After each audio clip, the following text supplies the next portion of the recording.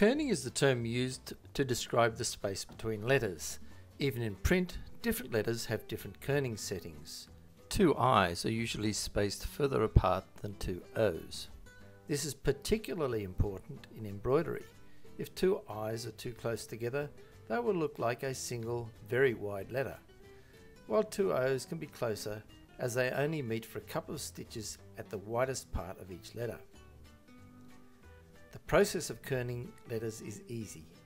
The pain is that you have to do it every time. Well, actually you don't. You only need to do it once, if you teach the software your preferred kerning values.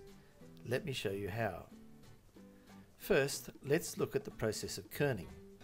I will use the letters A, V, A, W to demonstrate, as they have a particularly wide space. Use the Shape tool, shortcut letter H. Now, with the master nodes showing, the letters can be dragged along the baseline.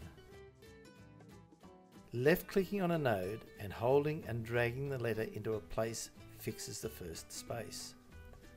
If we right-click on a master node, notice it and all the nodes to the right turn blue, indicating they are selected. Now you can drag a group of letters. Once all kerning is done to your satisfaction, select all the nodes by dragging around them. See them turn blue? Now go to the Object menu and select Update Kerning Settings. You will be presented with a warning, just OK. To test, copy the letters from the input box, open a new work area and paste the letters. You can see the new kerning values have been applied to the font. If you do not want to use the letters kerned, move down to the Properties box and uncheck Auto Kerning. This process only affects the font that you are working on and will have to be done each time you see the problem in each font as you are using them. But once completed, you should be able to reduce your time kerning lettering dramatically. These alterations are made to the ES file in your Wilcom system.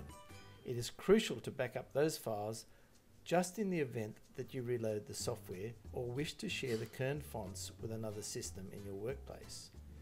Your fonts are stored in these folders: C drive, Program Files x86, Wilcom folder, EmbroideryStudio E4.0 folder, W letter, or in a similar position but the user letter subfolder. My recommendation is to back them up on a regular basis. You may not make changes to the ESA files each week, but getting into the habit of backing these folders may save some heartache in the future.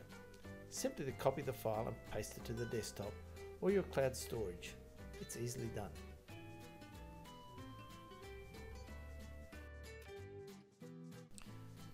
I hope this has helped. If you've got any questions, please post them in the forum. Thank you.